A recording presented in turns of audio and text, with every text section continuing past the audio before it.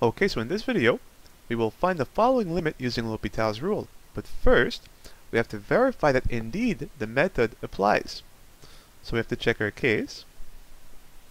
As x approaches 0, by continuity, sine of x will approach sine of 0, and sine of 0 is equal to 0, minus 0 is 0, over, and as x goes to 0, x cubed also goes to 0. So as we have a 0 over 0 case, L'Hopital's rule does apply. As always, the limit stays the same.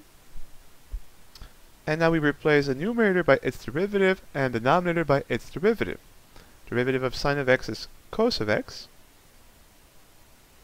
minus the derivative of x, which is 1, over the derivative of x cubed, which is simply 3x squared.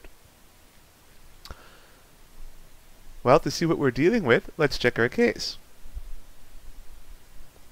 As x goes to 0, cos of x by continuity will approach cos of 0, which is 1, minus 1 is 0. Over, as x goes to 0, so does 3x squared. So we have once again an indeterminate case. The ratio of two functions both shrinking to 0. So we still don't know what this limit is equal to. But, because we still have a 0 over 0 case, we can apply L'Hopital's rule for a second time.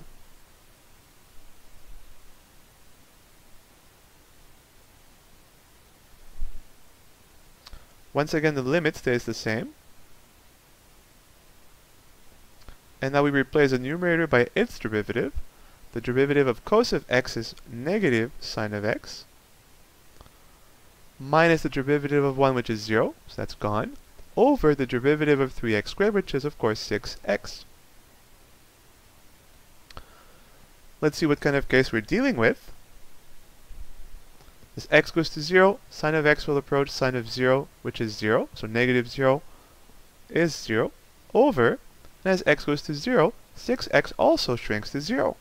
So once again, we have an indeterminate case. We have the ratio of two functions, and they are both shrinking to 0.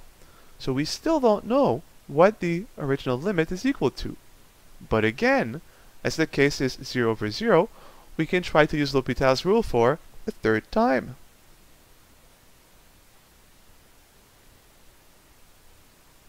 The limit stays the same. The derivative of sine is cosine, so this will become negative cosine, over the derivative of 6x, which is simply 6. And now we have a trivial limit. As x goes to 0, cos of x will approach cos of 0, which is 1, so we'll get negative 1 on the numerator, over 6 is a constant, so it remains 6. And so you see that the limit as x goes to 0 of sine of x minus x over x cubed is equal to negative 1 over 6. And that was after applying L'Hopital's rule 3 times. The point is, as long as you have a 0 over 0 case, the limit is indeterminate. You have the ratio of two functions that are shrinking to 0, so we still don't know what happens. But as long as you have a 0 over 0 case, you can apply L'Hopital's rule as many times as needed until hopefully the limit becomes trivial. And that's it.